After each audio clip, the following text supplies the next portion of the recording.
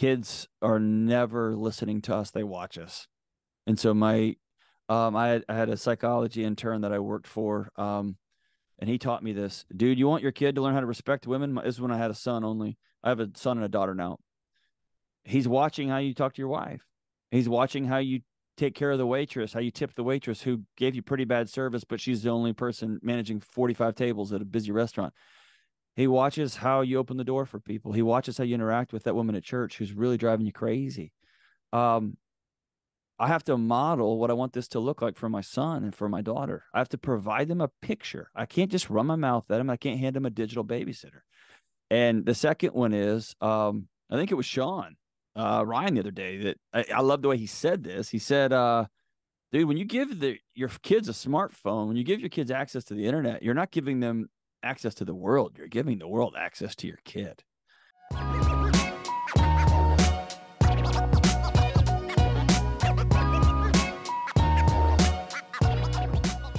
Really sorry. Can you give a reverberated version of what you just said? I think it's the government shutting you down. You don't think it's, you're not sure? No, I do. You're not, no one would be surprised. Exactly.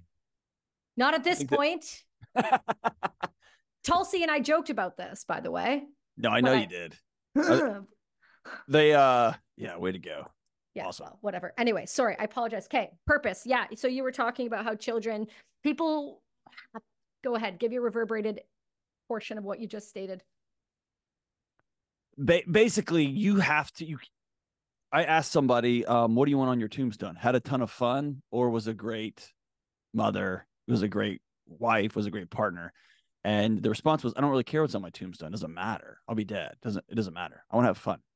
And so for me, I thought that I had a purpose in my life, and then I had kids, and it's what I understood purpose to be was radically different. But I also don't want to project on everybody.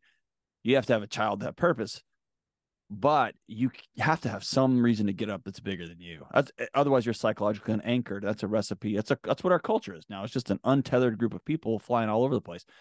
And that did not sit well. Woo, man. Yeah. So like I was saying, everyone's going to have a problem with anything you say. And I'll tell you why. Right. And you know this, because the thing in you will trigger them with the thing in them. It's like that concept of like the purple elephant. Have you ever heard of this one? Yeah. It's like if I say something and it tickles, it's not mine.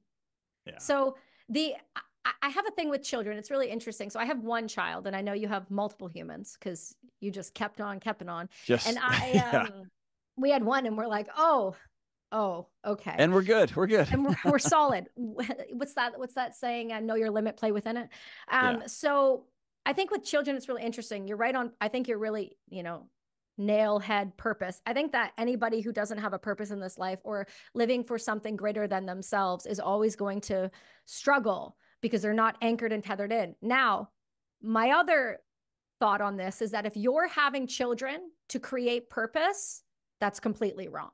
Disaster. Yeah. Well, yeah, because then it's the same way people have children to save marriages. It's the same way people have children to give them a reason to get up. It's not a reason. They're not a thing to have. They're a human to bring into your life. And I think that's where people go wrong is they say, well, I'm supposed to have children. And when we grow up in this culture of, and depending on where you live, you either the schools are teaching your children climate change, don't have more kids, overpopulation. I experienced this yesterday, which was really interesting. And all of these really negative things about why you shouldn't bring more children into the world. And then you kind of have more of a Southern American view, which is you have to have children, you have to have big families. That's what creates community.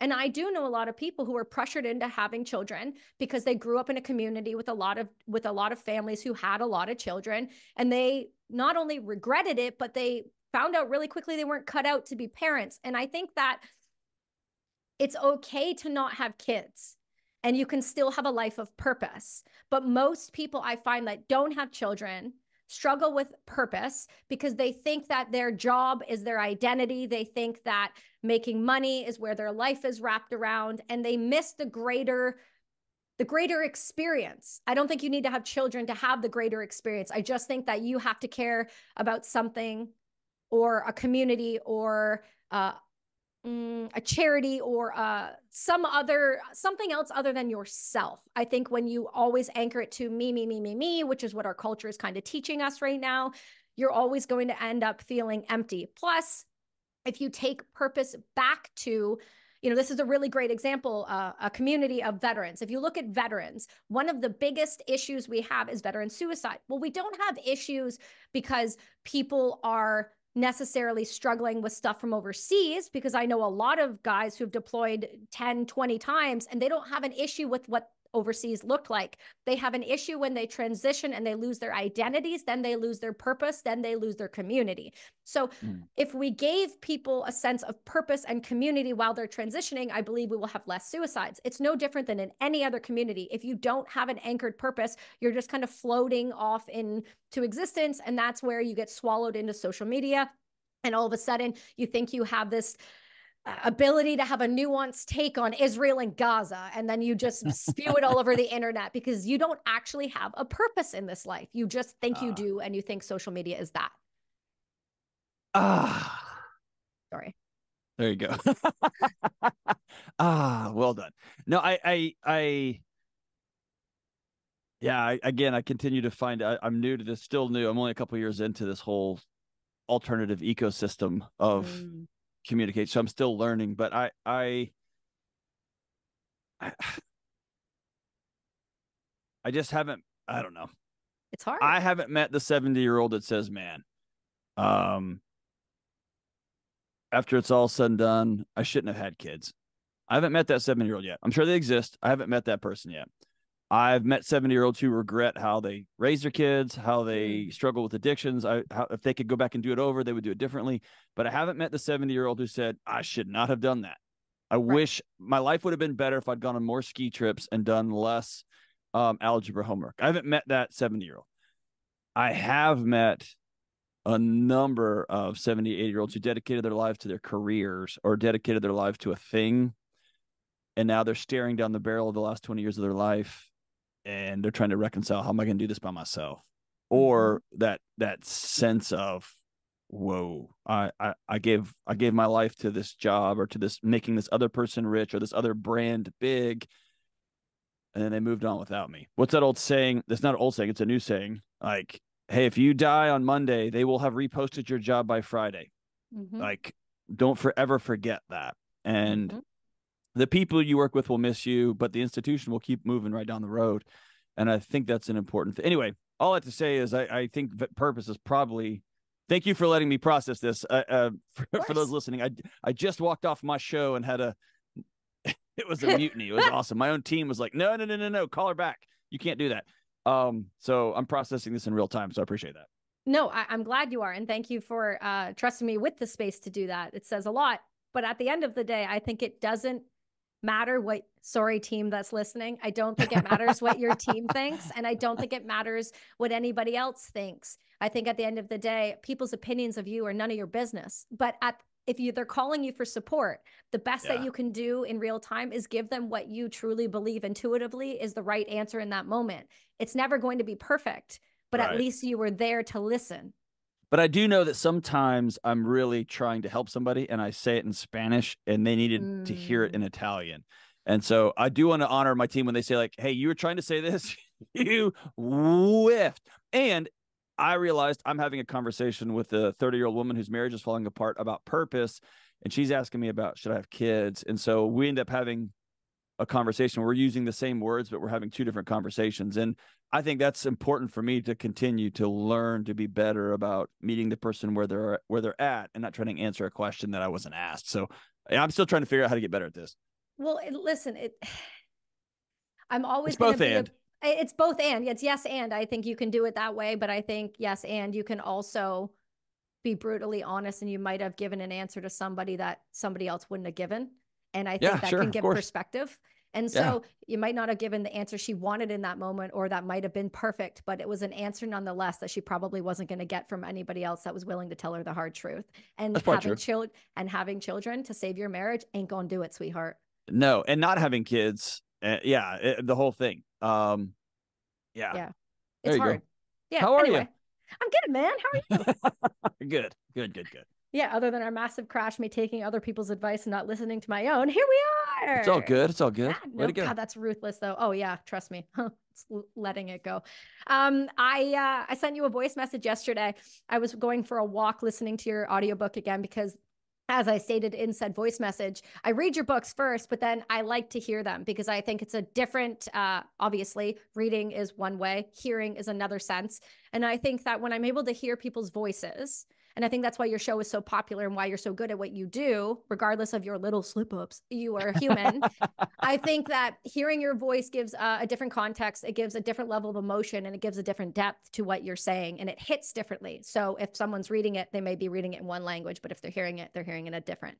And so I was listening to that and it seems to always happen when I'm walking along the American border, like I explained to you radically in this text message.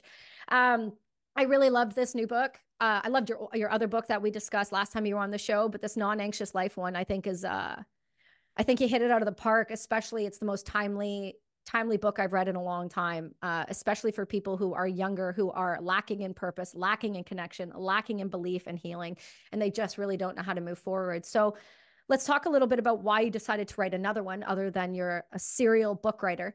No, I did not want to. I really wanted to write a book about either loneliness or marriage, and both of which are just a disaster right now. And but I think they've got some value to them. And the publishing team sat down and they're like, "Oh, that's cute, John, but you're going to write about this." And I was like, I'm kind of done. I've been telling this same analogies for 15 years. I'm done with it. And they said no. And then come to find out, halfway through the book, I had my own breakdown again. And I didn't want to write about anxiety because I wasn't living this stuff in my life. And so I remember when I finished the draft and I hit send on the final draft. My wife told me, if not one person buys this book, I got a better husband out of this deal, and your kid's got a better dad. So it was worth it. So that's cool. But I didn't want to go back into this world. Why is that? Just too much? Too overwhelming? I mean, it's, I love the fact that agency and autonomy are a cornerstone of being well, making choices every day that I want to live a fuller life. And also that's an exhausting responsibility. Some days I just want to take off from the gym, and some days I want to just choose to do the things that I know are going to cost me psychologically or emotionally or relationally.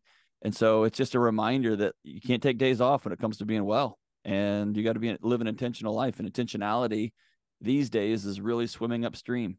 They want you just to hop in the boat and go wherever they tell you. And that's not going to lead anybody to a good place. Well, I was having that conversation recently, kind of about that intentionality with individuals and just the lack of self-awareness or the lack of willing to take responsibility for your own actions. And, awareness is the finish line. And you were kind of talking about that in a different form in the book. And you're talking about once you become aware, and I'm a big believer that once you become aware, you have a fork in the road and you have to make a decision. And if you ultimately make a decision to not do anything about it, then that's on you. And yeah, I know it's that Matrix scene. It was so prophetic. Like, hey, if you take this, man, you can't unsee it. And it's like Michael Easter, who wrote The Comfort Crisis. He has this group called the 2% group, and it is based off of a research study that said at the airport, only 2% of people take the stairs. 98% of people will wait in line all the way just to get the escalator when they can just go right upstairs. And when he told me that, fast forward 2 or 3 years later, I actually left Vegas the other night, and my flight left at 5 o'clock in the morning. It's 3:50 a.m. and I'm half asleep. I'm more than half asleep. I'm 80% still asleep because I went to bed at midnight. And I come to the freaking stairs. And if I had never known that study, if I hadn't met Michael, I would have hopped on that escalator and gone right up. And yet there it is, his voice haunting me. Are you going to be that guy? Are you going to be that guy? Right? You can't unhear that. It just is forever, man. Yeah, but that's what it is with your audiobooks. That's how I hear you. I hear your voice in my head when I do things. It's like very, not only do I get ghosted by you, but I hear you now. So thanks for that. It's a twofold. But I take pictures. I take pictures. I do that intentionally. I take pictures of the stairs, and I take pictures of the amount of people going down escalators every time I'm in an airport, and people are like, "Are you going to stop posting the stairs and the escalator? We get it. What if you have a bag?" I said, "Pick the bag up. Pick the bag up. Pick the bag up." It's not that difficult. And here's the thing. If I'm somebody who finds myself in a situation where I can't go up those stairs, then I got to choose that hard. Right. What does that mean that I need to go figure out, or what healing do I need to do, or who do I need to go talk to, or what do I need to do in my life so that I can carry a bag up 2 flights of stairs? I think that's an unpopular conversation to have. Mhm. But I think it's cruel to continue to let folks say, you know what, not addressing that's probably the best thing for you. It's disempowering. It's dishonest. It's very dishonest. I want to talk a little bit about that. I know this isn't in the notes, but we're going rogue, so let's just go into it. I want to talk about the crisis that we're seeing in North America right now. We understand that it comes from people's emotional issues as children with diet and the constant overweight behavior that we're seeing. We're seeing it. We're seeing it grow to the point where now the Pediatrics Association is prescribing Ozempic as a solution to the problem. And I'm really afraid of that. And it's not to come at anybody who's struggling with weight, because I grew up in a family where everyone struggled with weight except for me. And so I'm incredibly empathetic toward it, but I am very concerned at the way that we are seeing our schools and our systems tell individuals that it's perfectly okay to be morbidly obese. It's perfectly okay to be unhealthy, and it's perfectly okay to continue down this path because we have a shot that can fix the problem. So how do you address these things with individuals where it's coming from not only a place of compassion and understanding, but also being a little bit hard-nosed and saying, we got to do something about this, because this behavior is causing the next generation to think that being 2 or 3 or 400 pounds is perfectly acceptable behavior. Yeah, I think it's uncoupling self-worth, right? Like, you're intrinsically worthy of being loved, like, no matter what. And I'll fight anybody tooth and nail over that. If you're breathing, you have value. You're worth being loved. And I'm not talking about utilitarian value, some philosophical debate. I'm just talking about, like, you're my brother and sister. You're like, you have value. But love doesn't mean that I'm never going to say something that's going to make you feel uncomfortable. And I think we have, it's been a long, steady slog towards finding ourselves still the same creature that we've been for the last however many gajillions of years, and a technologically advanced age that moved on us so fast that we were able to solve for these uncomfortable things like hunger or water scarcity or an inability to communicate. All these things we solved overnight. And now you and I can, you're in another country and you just texted me a minute ago and I said, hey, I'll be back. I mean, that's insane that we can do that. Yeah. And we used one platform to see each other. This is like Jetson stuff. This is science fiction 100 years ago, right? This wasn't real. And now we're just doing it as a matter of, as just a course of nature. I think we solved for comfort so quickly that we accidentally started pathologizing discomfort. And we got so comfortable with everything in our lives that now we consider different ideas or something that challenges us as violence, as discomfort, right? And so instead of looking at somebody and saying, hey, I love you enough to tell you, like, man, I want you to not pick a path that's going to end your life 5, 10, 20, 30, 40 years prematurely. I want you to feel comfortable and be able to experience joy and laughter and movement. All of these things are coming at the expense of me having a hard conversation saying no, or I've got to change as a parent, the adult in the room. I got to change my behavior. And that's terrifying, right? So I think it's decoupling this idea. Of course you're lovable. Of course. And I can't honestly tell you if you are metabolically unhealthy that that you just go do you. It's unsafe. It's not healthy. It's not whole. And it's because I love you, right? And I think that's a host of behaviors. I tell my friends who struggles with alcohol, tell my friends who struggle with significant mental health disorders, tell a friend who's cheating on his wife, hey, stop, right? And I love you enough to tell you that. Right. And I think that's the difference between you and maybe the way that I word it. And I think that's what I think it's the delivery, John. I think I'm starting to discover that. You are known for your compassionate nuance. That is something like that's that. The Kelsey way. That's the something way. That's for damn sure. Listen, I'm hired for a reason. Exactly. You and I are both a little different on that, because you come at it from a place of, you can feel the empathy on your calls. You can feel the empathy in your show. And that's just how you are as a human being. I remember, if you'll allow me to tell this quick story, I was going through something and I was really struggling. And I have my therapist. I've had my guy since 2011. Old man will answer the phone for me any day, all the time. You name it, the guy's there for me. And I love that. And because I've been able to cultivate amazing humans around me. Like anybody who's trying to do anything hard, you have to have coaches, you have to have mentors, you have to have these support networks around you. You cannot do this alone. I took a shot in the dark and I sent you a voice message when I was really going through something. And you so quickly, so easily responded with the most common sense perspective. But the point is you responded with it. And you took time out of it to talk to me out of a place of compassion, where that's what I needed in that moment. And I'm really grateful for that. But the reason I bring that up is because it feels like, throughout the book, the theme is having individuals by you, bringing tacos, just being there, not necessarily saying anything, but just showing up and allowing for that space. So I want to talk a little bit about community, because what I'm seeing in North America is the lack of community, the lack of conversation, and more so the individuals that are showing up and saying, you don't need a man, you don't need kids, you don't need to be in church, you don't need to be around other people, you can do it alone, you can grind alone. It's that kind of mentality that I love him and I think he's great, but that Alex Hermosi has, which is very much like, no, you just got to keep going, well, no, you need people around you to support you. That's what human biology dictates.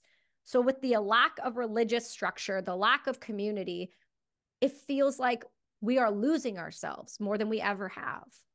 Yeah, I say it often, we've created the loneliest generation in human history. It's a radical, we've beat this to death. You and I've talked about this privately, but we had to create a new category of death, which is a death of despair. We had to reconceptualize new ways we're finding to die. It is surrounded by abundance and excess.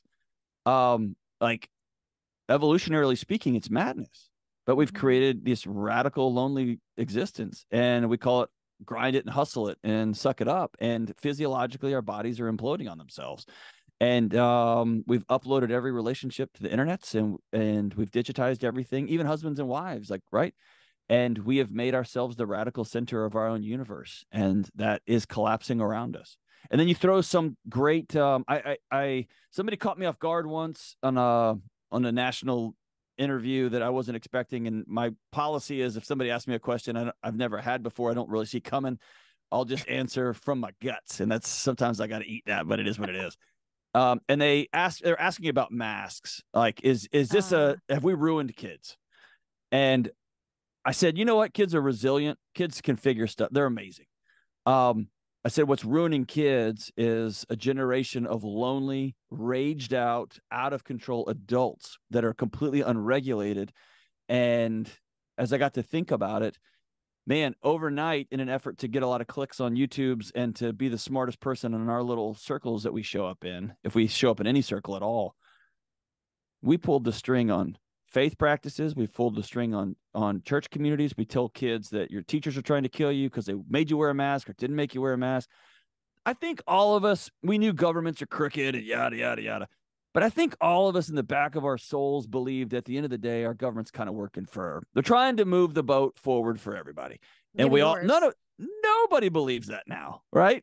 Mm-hmm. And so overnight, we pulled the string on the government, on education, on faith. Now you know what, probably the best thing for your marriage is, y'all should just hook up with other people. Have somebody sleep with your wife. That'll probably make your marriage better. What are we doing? Right. And we're pulling the string on every institution that's kept every culture unified for all of human history. And man, we are creating little ecosystems, little universes made up of ourselves. And it's all falling apart on us, man. Well, I just wonder why we're supposed to be the most advanced society that has ever been alive, and somehow we're the most medicated society. I want to talk a little bit about medication. You're pretty forthcoming and very open about your feelings when you had to use medication for a temporary period of time. I had to use it was overprescribed it for a decade and was very much abused because of just my own I didn't understand what was happening. I didn't understand what I was being given. It was just a lack of understanding. But there is no shame in medication. But the issue I am starting to see is, I can honestly say that there has not been a human in recent times that I have met that isn't on at least one SSRI. So if we are supposed to be the healthiest generation, the most happiest generation, why are we the most medicated generation?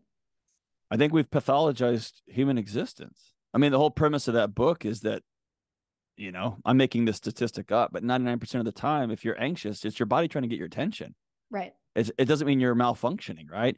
And the number of people I've met with over the years who's like, hey, my dad just left my mom. My granddad just died. My mom is on hospice.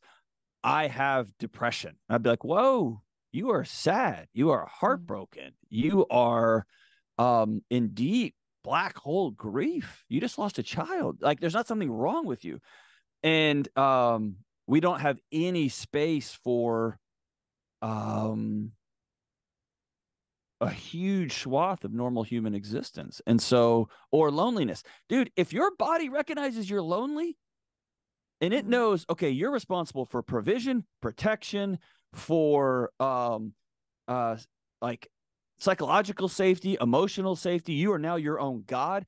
Your body would be failing you if it let you sleep, or if it let you have a deep, connected, intimate time with your romantic partner. Your body would be failing you. Why? Because it's not time for sex or sleep. It's time to not die, right? And yet we go to the doctor and we say, hey, I'm not sleeping. And there's no they got 15 minutes with you before they got to move on. There's no conversation about, tell me about why is your body violating one of its core tenets, which is you need 6 to 8 hours of sleep to wake you up at 2 a.m. every night. What is it detecting in your world that makes you not safe, sweetheart? We don't have time for that conversation. We just say, here you go, take this and get on out of here. And I think there's dollars and cents. And I think there is people who desperately don't have a psychology for discomfort. And those have come together with, we got a pill for that. We got a pill for that. I think I wrote about that in the beginning of this book. It was a big light bulb moment for me when I was looking at these charts, and it was like, whoa, more people than ever before in human history are medicated right now, ever. More people than ever before under the care of a licensed mental health professional. That's my world. And yet the trend line continues to escalate in a rocket ship type projection. What if we're wrong, right? What if this isn't the issue? And that was a scary moment for me, because it went against everything I've ever been taught and trained. Well, I hear some doctors, if they're worth their salt right now, they're actually prescribing fitness and outside time. They're actually having to. The literature is saying that, right? Like, start there, right?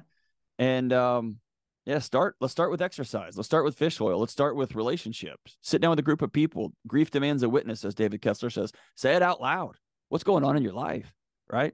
Or put it this way, is something as simple as, and this is controversial, I think everything's controversial now. If you owe money to a mortgage company and to a car company and to a student loan company and to a credit card, your body knows that if you get fired, if you say the wrong thing at work and they walk you out, and these days, who knows what that wrong thing will be? Your body knows that you are one sentence away from being homeless, for having no food, for having no shelter, having no vehicle. It would be failing you if it let you sleep, if it wasn't sounding the alarms all the time, right? And that's just normal. That's just how we live. And so we've created these environments our bodies can't live in, and then we get pissed at our bodies for trying to keep us safe, right? It's madness. Well, it's madness, but that was such a beautiful segue into where I wanted to get to, but in a way nicer way of doing it. It's almost like you know what you're doing, John. So you talk a lot about debt. What I do love about your book that is radically different than the majority of books out there on self-help, debt, consolidation, or just anybody trying to get their shit together, is that you actually give resources at the end of every chapter. That is very different. They're actionable tools. So I want to talk about debt because there's something that I don't know if you've heard me recently screaming about it for the past 2 years until somebody pays attention. I'm going to keep doing it. But go for it. I'll scream it for you. Okay. Okay. I don't know, but we'll try. So right now in Canada, we were able to stay a bill, but essentially what is happening is there's this organization called Dying with Dignity who's heavily funded. And they have been, dude, what are y'all doing? What are you doing? Oh, it's going to get better. Wait for it. Ready? This goes into debt. So Canada is now got the highest increase of over 30% of killing its citizens for no reasons other than we're trying to save money. And we are also trying to depopulate. That's not me saying it. That's statistics, papers, you name it. We can send the resources to you to read it yourself. Where I'm going with this is recently, even though we got the bill stayed to include mental health, somehow Canada is still continuing to not only push MAID, but allow people who are not within their, as they say, within their right mind to make these decisions. Here's an example. It was leaked from Dying with Dignity, where they were teaching and educating new doctors that one of the reasons that patients should be allowed to enact MAID is due to debt. So, good God, it's a new bankruptcy. Yeah. So they use the example. So Stacey has an injury or an ailment. Stacey has put all of her medical charges onto her credit card.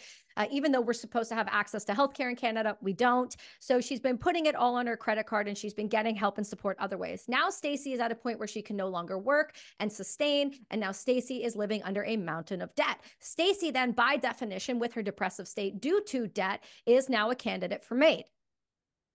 I'm brought to you by Mindful Meds. You guys have been seeing me take Mindful Meds for a little while now. Mindful Meds is a premium supplement company dedicated to supplying humans with the tools to improve their mental health, clarity, and performance, all while supporting their growth along the way. Whether it's the Immunity Blend, Lion's Mane, Inspire, or Voyage, all of their products are clean, tested, consistent, and they've become a huge help in my life. I found Mindful Meds over a year ago now, and I've never looked back. Go check out their website, mindfulmeds.io, and use the code BRASS at checkout. Wow. So I'm not sure. How is this a I mean, I know. Like, I'm sorry, John. No, how is it? It's almost like if you sat down with me and I ran a studio film company, and you're like, "Hey, I've got a script. This government decides I know to do this." I would say that's too implausible. You have to make it where it has to be within the realm of possibility. For us to get this script through. Otherwise, it has to go to the science fiction department, and that's down the hall. Yeah. Right? 2021. Like bananas. Yeah, 2021, 10,500, 2022, 13,500. And in 2023, we don't have the numbers, but it's a bump of over 30% in British Columbia alone. So in my world, if somebody says the words, I would like to die, and I'm going to do it this way, and I'm going to do it over here. Right. That announcement is a signal that you are no longer in your right mind, to the point that we can take away your civil rights to prevent you from doing something that you don't have the capacity to make a choice, make a decision in your right mind. Yeah. Similar to you being like a child, right? Oh, we're doing that. Oh, kids can too? So in the new, okay, so let me back that up real quickly. Let me just leave it out for you. I had an incredible interview with an individual named Alicia Duncan, okay? Her mother was a psych nurse at these multiple hospitals for 25 years. Okay. Her mother got in a car accident, okay?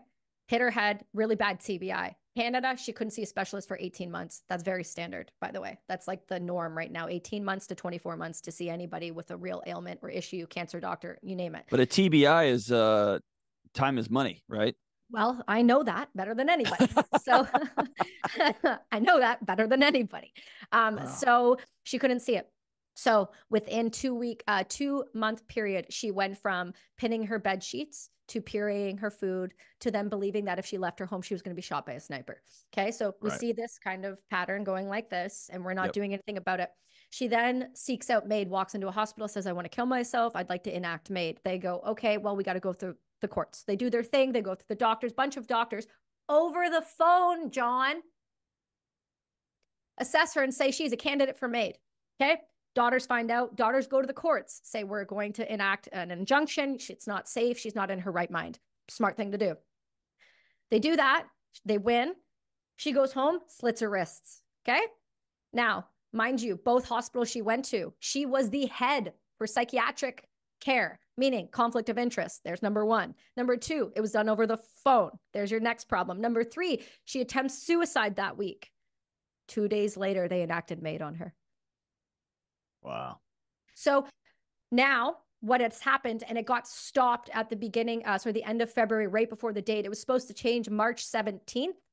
And what had happened was we've been lobbying enough where the current administration took the abortion bill last year and slipped in MAID to allow for children with terminally ill down to the age of 12 with parent consent, and then 17 and 18-year-olds without parent consent, and then anybody that falls under the category of mental health, depression, hearing loss, traumatic brain injury, or neurodivergent.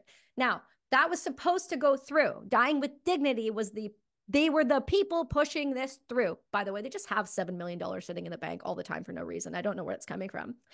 And they literally got this through to the point where if we didn't stop it, mental illness, depression, hearing loss was going to be you were a candidate. You were a candidate for the government to take our taxpayer dollars, walk you into a hospital, and between 24 hours, and they say, people are like, well, that's not true, even though we have a blanket of evidence to prove it, 90 days, okay? They don't inform your family. They don't tell anyone around you. They let you make this decision. Why? Because what do we understand, John, about somebody when we want to manipulate and change them? We remove their families. Sounds like a cult, right? We take things away from them so they can't contact anyone to help them. And we tell them and affirm them that there's no problem. What you're doing is right. And you have the choice. And then Simon's department store used it as an ad to sell their home goods promoting assisted suicide. So the bill got stopped, but yet we're still hearing of cases of people who had hearing loss, which I am one of those. I'm a candidate for MAID, John, in Canada. So I'm not suicidal. I say that on every episode now. And you can quite literally walk into a hospital, and if you have the right doctor, you're a candidate. So they are trying to push this forward to the next election to re-vote on it, to include mental health as a option and a right to then take your life. But by definition, is that not an oxymoron? Somebody who wants to die should be able to do that, but... No, it's somebody who wants to die because they're not in their right mind, and we allow the person who admittedly says, I'm not in my right mind, to make a decision. Yeah, that's a tough place to be. Well, here's the worst part about it. We were starting to get phone calls from places in Vancouver with group homes, where they were saying they were hearing young adolescents say this is going to be the new thing to do. Yeah. So groups, we were seeing this social contagion again with other social contagions that we have seen grow and get loud, encouraging youth to end their life because it's a better place to be than it is to deal with this life that we have cultivated in this current time. Yeah, it's a tough place to be. That's a tough place to be. So how do you, because you're the guy for this, move. Well, you have 11 states doing it now too, my friend. Oh, well. You're coming. Thank you for your leadership, Kelsey. Listen, we do what we can. I want to understand how we're supposed to set boundaries when we're talking about this, how we're supposed to educate youth and others that their life is worth living, John. How do we show them that purpose is there if they look for it? Yeah, I mean, it goes back to the original conversation we were having. How do you tell somebody who says, I don't care what's on my tombstone? Who cares about legacy? How dumb is that? I mean, that was the conversation I was having. Like, nobody cares. And here's where I will give, because I spent my whole career working with college students and their families. I gotta give them a nod. Like we haven't set a good example. We've given them 20 years of war. Yep. 25. I've given them of continuous nonstop. I've given them politicians who scream and yell, have absolutely zero map for the future. The only map is, look how much that guy sucks. And their plan is, well, look how much that guy sucks. That's the only map. And so, and then the other map is, hey, you're going to be dead in 30 years. You're going to drown because the oceans, you're going to be dead. And I've lived in Texas my whole life until I moved to Nashville. So I have seen an escalation. It's hotter. That is a thermometer. I can't argue with that. But the idea that, man, when things get messy and hard, we just cash out. That's what happens. We quit. That spirit has changed in my lifetime in North America, in America where I grew up. I grew up with when things get really hard, that's when we link arms and we go solve some problems. Let's do this. And it has shifted. And so if I'm 30, if I'm 25, I have no picture of what this looks like, of what doing hard things and seeing a positive outcome looks like. I have no map for somebody telling the truth who doesn't get crucified and canceled. I have no map for anything other than you're all going to be dead and it's going to be miserable and awful. I've got no map for every month. People are throwing darts at some sort of economic calamity, and it continues to improve and continues to improve and continues to, yes, of course, there's inequality. All that is true. And so I totally get being like, dude, I'm out. This sucks. I'm out. And I can't play video games anymore. And there's only so much TikTok I can swipe. I'm out. That sentiment, I get. It's going to answer your question fully, it's going to take a generation of those that are my age, that are your age, to begin to present a picture that marriage is real hard and it's awesome. It sucks and it's amazing. Mm-hmm. Raising kids is the hardest thing in the world. And no, I can't make the algorithm work on the front end that you're going to have less sleep and less time and less sex, and it's still worth it. I can't make that make sense to a 24-year-old. You just got to trust me on this one, right? And you're going to have to look in the mirror and do a lot of work once you see a miniature version of yourself running around, and it's awful and scary. And dude, when you're holding your hands of your 80-year-old dad, and you're like, Dad, you could have done some things differently, but man, I'm glad I got to do this ride with you. Or you never get to hold your 80-year-old hands, Dad, the hands of your 80-year-old dad. And you go find somebody at your local church to hold her hand or his hand. Like, I can't tell you how that worth math makes sense, but it does. And that's where I have to lean into people who are older than me and who have traveled this thing and who are wiser than me and say, all right, I can't see it, but I trust you. And I don't think we have that model out there right now. And so that was one of the reasons why I quit my introverted behind closed doors job and said, at least I want to tell my kids I got in the ring and gave it a swing, right? I got in there and tried to say, here's a picture of a big, tall, loudmouth, tattooed up Texan who also can say, pull up a chair and this sucks. You just blew your life up, but I still love you and let's figure this thing out. Like you have to have a group of people provide a different picture, or somebody like you saying, whoa. No, I know what it's like to have hearing loss and have a TBI and have struggle with wanting to still be here, and it's worth it, right? And I'm not going to let you depopulate us in the name of choice. I'm not going to do that. I'm not going to participate in that. So sometimes it's compassion, and sometimes it's getting on a hill and screaming as loud as you can and beating a drum, and sometimes it's like charging forward. But man, it just has to. We can't keep looking around and going, we should just keep doing this. It's not working. It's not working.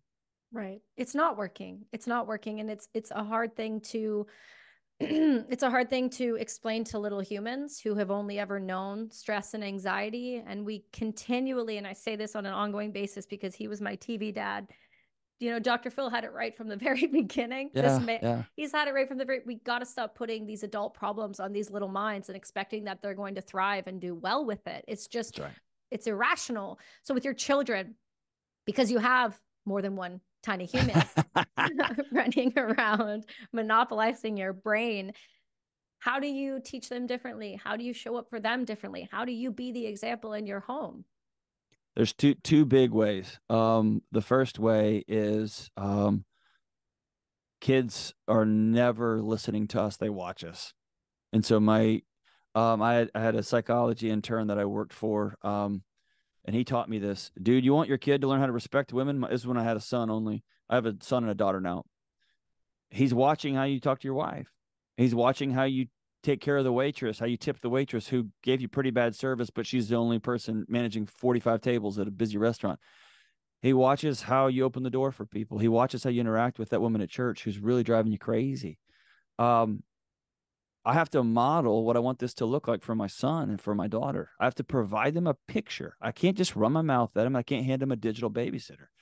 And the second one is, I think it was Sean Ryan the other day that I love the way he said this. He said, dude, when you give your kids a smartphone, when you give your kids access to the internet, you're not giving them access to the world. You're giving the world access to your kid. And I think that's a haunting but true way to say that. And so my kids don't have smartphones, man. And I just got back their standardized tests and I got back their IQ scores. They're doing pretty freaking great. And my 14-year-old said something the other day that has become increasingly rare among American teenagers, which is, dude, I cannot wait one more year till I can get my learner's permit and I get my driver's license and I can get away from you knuckleheads. That's developmentally appropriate for a teenager to want to begin to separate themselves from their parents. And I think that his lack of access to internet and screens and yada, yada, yada. I posted a picture the other day. So we live on some acres outside of Nashville, just in the woods. And I posted a picture of a bowl that my wife has when kids come over, and we always have kids at the house. Always. Our house is full of middle schoolers all the time, and it smells and it's chaotic and it's hilarious. And they're awesome. But they all know that they just walk in the house and they either don't bring their phone with them or they drop it in a bowl. And it's almost like they sprint to drop it in the bowl as like a thank God, right? It's this, and then they head off into the woods or head off to go catch things or head off to go play in the creek or head off to go make a fire and build a fort or whatever they're doing out there. But it's this sense of palpable relief. I posted that picture on the internet, and it was super successful when it comes to clicks and likes and positive comments. And I got some smoke on that deal. Mm-hmm. And it just tells us where we're at, that people are so insecure about their kids being away from, right, their reach, right? And I don't know, it's madhouse, but I protect my kids from the outside world. And they're not hermits. They go to public schools. I mean, they're out there out and about, and my kid's a great hunter, and he hears about some wild things, and my daughter's out there with taking care, the least of these, and yada, yada. We take them all over the place. They see the world, but I curate that because I'm their parent. I don't let the outside world curate that. So how do you balance that with schools who bring in iPads? Well, one, I'm moving schools at the end of this year. I just can't do it anymore. I can't wrap my head around the idea of handing these, my second grader, she's got they assigned a laptop to her. Having met with the tech folks behind closed doors who don't allow their kids access to these tools, because they understand how they work. And, I don't know. It reminds, it was a conversation about butter and margarine. And they interviewed a bunch of grandmothers, and it was fascinating because the grandmother said, we all knew. I knew in my guts when I opened up the top of the lid of Country Crock, I knew this wasn't right. Yeah. But they kept telling me this was safer than butter for my kids. And if I gave my kids butter, I was going to kill them. And we knew it was wrong, but we did it anyway. And every time my daughter walks in with a Chromebook or whatever stupid nonsense thing she's got, I feel that in my guts. I know it's wrong. I know it's inaccurate. I know I'm not helping her. I'm hurting her. And so as a parent, at some point, I have to say, I can't. And if you're trapped, if you are in a dual income home, which millions and millions and millions of people find that, and there's only one public school, then you got to go to the board meetings, and you got to skip the football games, and you got to skip the little league games, and you got to show up when you're tired and exhausted, and you got to fight for your kids, because it's madness. And at the end of the day, the school boards work for you. The public schools work for you. Yeah, no, I think that's a great answer. I think that's what most people are facing. And I think that's why I asked you in particular, because the majority of people, at least where I live, in order to live here, you must have 2 to 3 incomes. If you don't, you just cannot live here.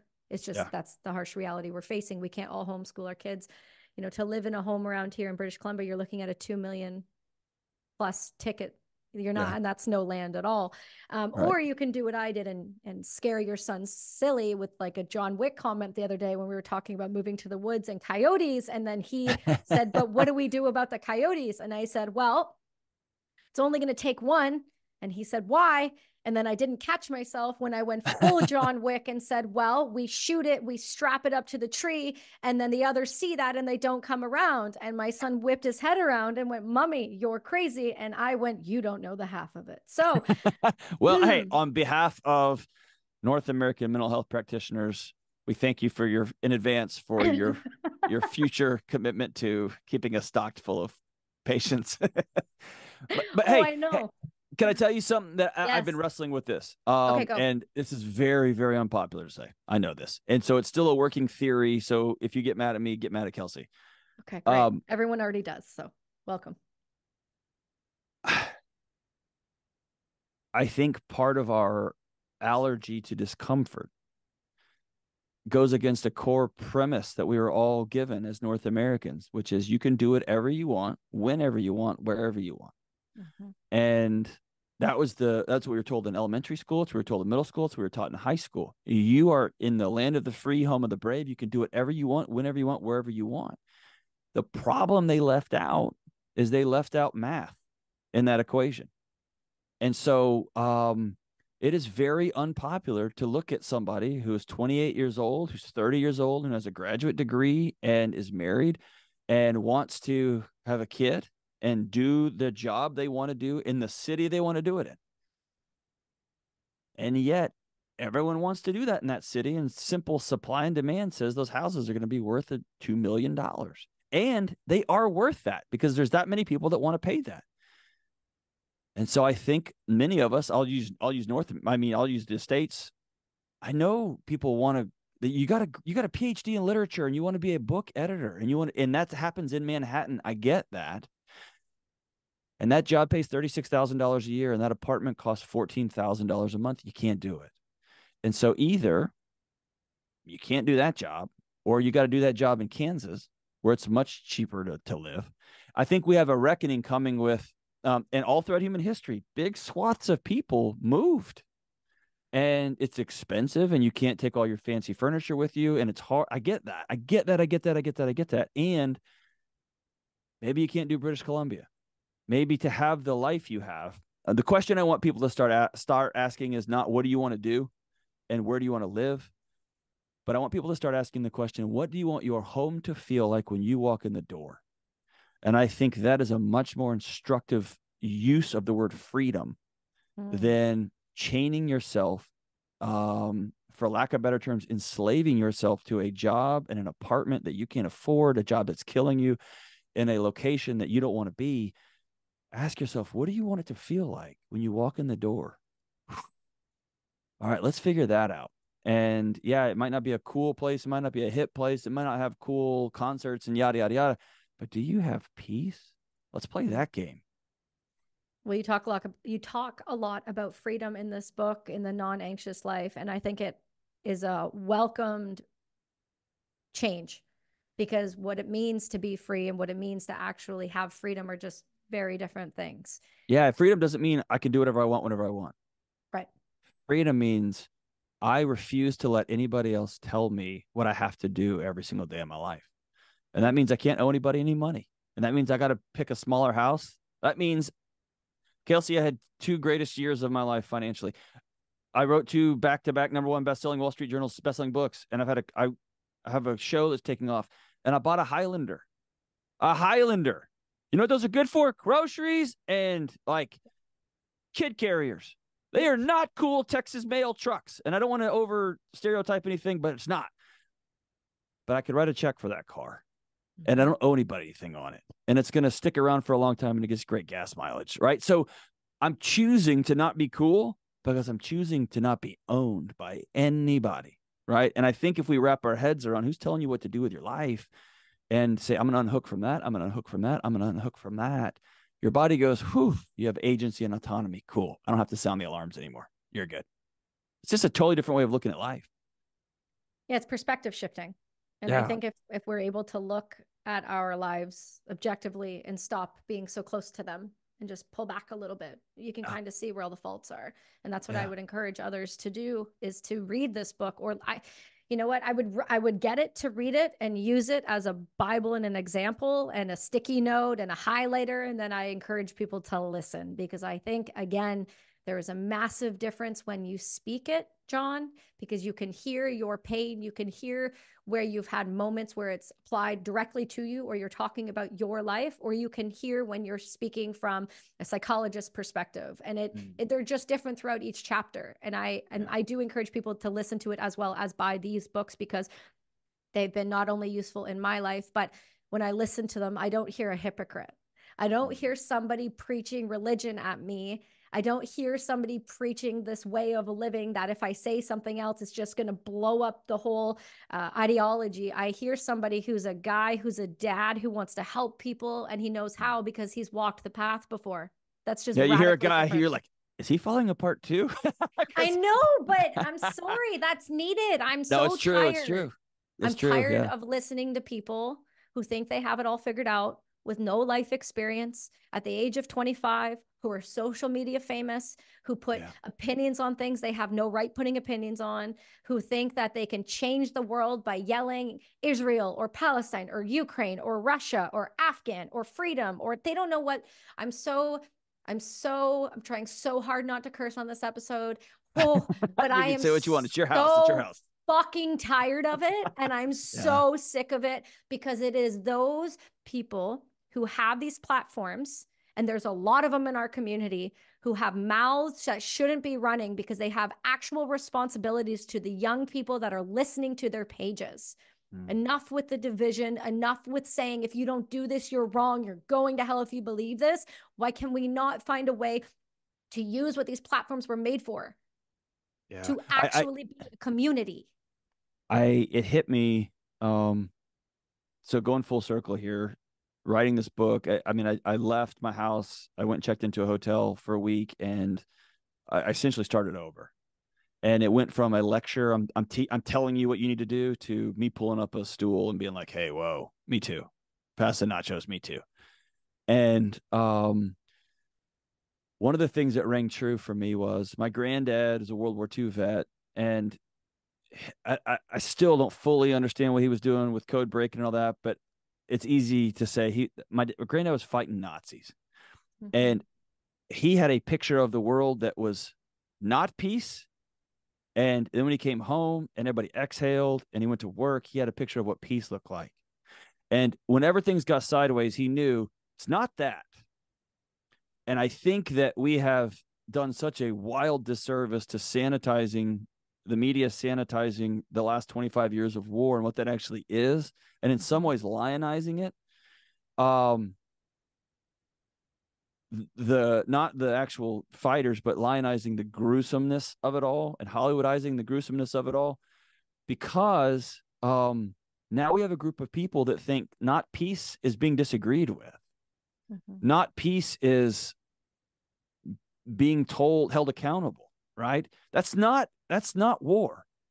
That is a discomfort. That is a far cry. We don't have people who understand what peace even means anymore. And they're the ones setting direction for how things roll. And I like you, I'm terrified of that, because people are afraid of responsibility, yet, man, they want to throw their chips in the ring. You can't get in the ring and get mad when you get hit. And you can't get in the ring and say, I know. You can't lecture somebody how to fight if you've never been in one, right? And so figure out ways to bring people together, man. Bring people together instead of, I know how to separate us, because those people who have been in the rooms where they're not together see how ugly and gruesome that is. Well, I said I had that exact conversation on trigonometry. I had the same conversation with Tulsi. We have people that are trying to bring about violence who don't understand what it means to be violent. And then we have social justice warriors who think they can get away with it because they're not getting punched in the face. Yeah. And it's a real tragedy to see what's happening. But I am optimistic because we have people like you that have taken themselves out of the shadows, put themselves in the forefront to be the light for the people that don't know what light looks like. You know, you're that. I said this on my TED Talk that is not being published. You have to be the beacon. I found out. Yeah. Yeah. Apparently you can't talk about 44 suicides a day. It's not woke. So it's not being published. Wow. So what I will say though, John, that differentiates you from a ton of individuals who are out there trying to speak through psychology and experience is you are the lighthouse for a lot of people who feel like they're constantly in the dark, and you really are the beacon of hope. So I hope that you keep doing this show regardless of saying things incorrectly or not saying it the way you wanted to the first time. I'm a big believer that your gut reaction, as long as you come from here, it'll always be right. But when you come from here, it's always going to try to confuse you. So I think you're always right no matter what when it comes from love. Well, your people who listen to your show won't know this, but you're one of the few people that reach out every time I put something out just to be a voice of encouragement and a cheerleader, and just someone that says, like, I see you and I'm grateful for you. And so I can't tell you how much that means to me, because you know as well as I do, this world that we're entering into, you're both very public, but also it's really lonely. And man, Yep. it means the world to have somebody just be like, I see it and keep getting it. So I'm grateful for you. You're awesome. Well, thanks, man. I'm not going to stop. It's only to get worse. So you're welcome. And can you please tell everyone where they can not only buy Non-Anxious Life, where they can buy your other books, where they can listen, how they can support your show, how they can call in and try to trip you up on hard questions? After and only after you're done listening to the Brass and Unity podcast, you can, if you have some spare time, listen to the Dr. John Delony Show. It's anywhere you get podcasts and YouTube, although it may be censored in Canada. I don't know how y'all do that stuff, but potentially. But it's everywhere you can get shows, and you can buy the book at all the stores. You can go to johndelony.com or Amazon, wherever you want to get it. And I think that's about it. You can follow me, but be with your families first. Go get some friends and go do some fun things. And then maybe when you're in the bathroom, then you can scroll real quick. But other than that, go be with your friends and family. Go be with your friends and family. That is the best way to end an episode. John, you stick with me. Everyone else, we will see you all next week.